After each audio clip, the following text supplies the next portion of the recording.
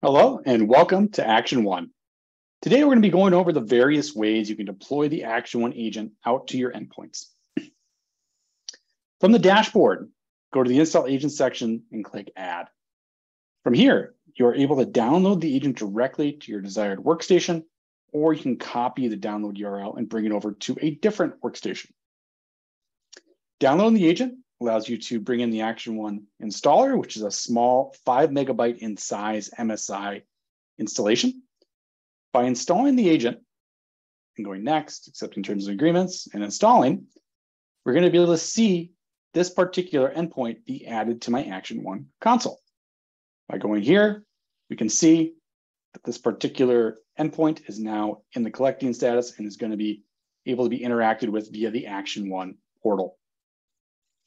There are other ways to deploy the Action1 agent. The most recommended method that we have is via agent deployment, which is a deployer tool that installs on a workstation and or server on a domain environment and allows you to automatically push out to a OU or domain of your choosing. We also support group policy installations as well. Documentation for that can be found on our website via our documentation portal, and the same goes for our Action1 deployer. Thank you very much and enjoy the rest of your day.